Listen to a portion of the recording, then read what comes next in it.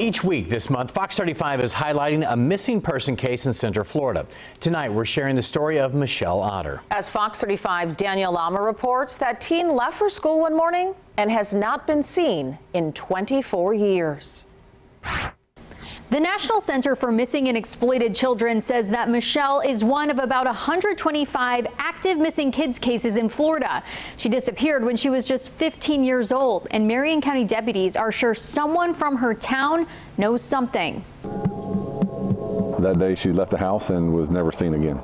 It was May 7th, 1998, in Fort McCoy, a rural community north of Ocala. Michelle Otter left her family's home to go to school, possibly to catch the school bus. What happened to her next has stumped investigators for more than 2 decades. Initially came in as a runaway, possibly, a 15-year-old female that had left home, had not come back home from school. The Marion County Sheriff's Office says that theory was quickly thrown out. Michelle never showed up to North Marion High School at all. And as the days passed by, her disappearance grew more and more sinister.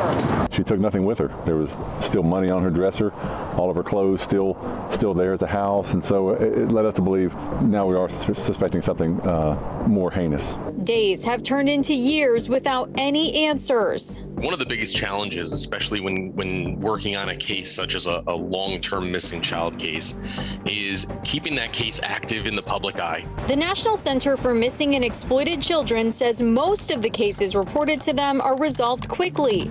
But we found some Florida kids' disappearances date back to the 1960s. The organization has a team devoted to showing the public how these kids may look today. They take pictures of the missing child. They take pictures of the mother, of the father around that age, and they work to make a composite, an age progression. This is Michelle's age progression. She would be 39 years old now.